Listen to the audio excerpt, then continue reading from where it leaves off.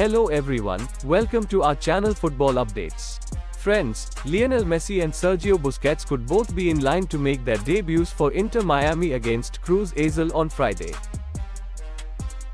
Neither player has been involved in a competitive match for more than a month, as Messi last played in an Argentina friendly against Australia on June 15, while the most recent game for Busquets was Barcelona's May 28 La Liga match against Mallorca.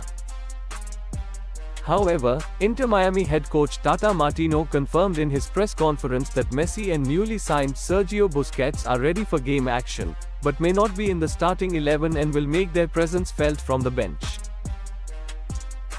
Tickets for the game are going for between $275 and $110,000 United States dollars, according to ticket reselling website Vivid Seats.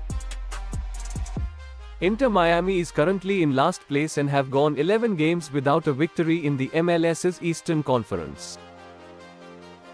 The MLS side have endured a dreadful season so far and will desperately hope that the injection of Messi and Busquets to the team can revive their fortunes.